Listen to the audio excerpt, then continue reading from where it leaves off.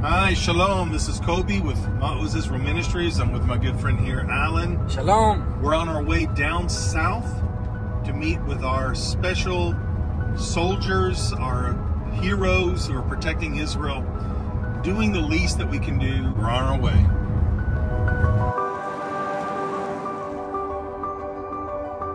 So we finally got here. We're on the border of Gaza, bringing some amazing young men and women some much needed food, nutrition, and equipment that they could use. It's really amazing. The Lord give us grace to be able to get a hold of some of this stuff.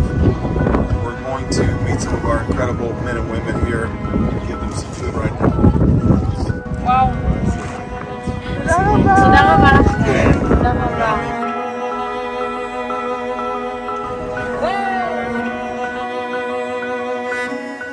We have our entire vehicle full of supplies and equipment for our wonderful soldiers. We're traveling all the way down to the southern border of Gaza, and we'll go all the way up to the border of Lebanon today, yes, in one day.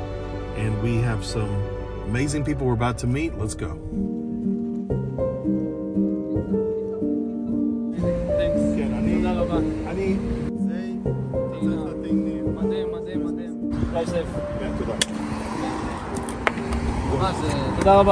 Hello, dear ones. My name is Daniel Yav. I'm the pastor of the Peniel congregation in Tiberias. Very thankful for this equipment that we got through Maoz.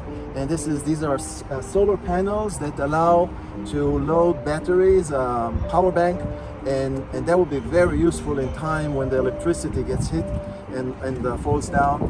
Shalom, shalom. Here's Alan from Maoz Israel team. And today we want to show you what we are buying for our soldiers to keep them warm in the winter. We're buying 2,000 fleece jackets to keep them well.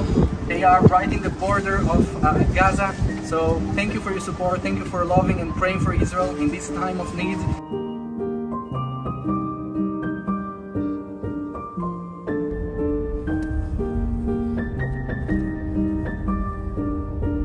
We came here down south, secret base here. We're going to show you everything. This is a wonderful friend of mine, Pastor David Safafa.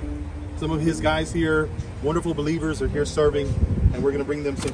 It gets very cold here in the desert at night. Bringing them some things to keep them warm, some things to give them some electricity so they can call their families.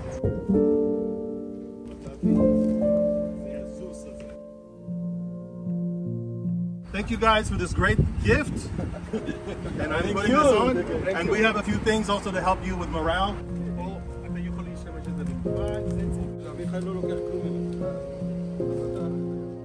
So we've unsuccessfully looked for water bottles. We were told that at any moment we could be without water, electricity, and basic necessities for about 72 hours. Some reports say weeks, some reports say a week. Not exactly sure what the right time frame is, but we want to be ready. And we actually are going to try to help some others who cannot find water as well. I found a good friend of mine, needed some, was in my same situation, couldn't find water. So take one. We're gonna give him a few of these for his family of 5 in case we need them. I pray to God we won't need emergency water, but in case we need it, we have it. So thank you, Lord. And Lord, bless all those who are praying for Israel.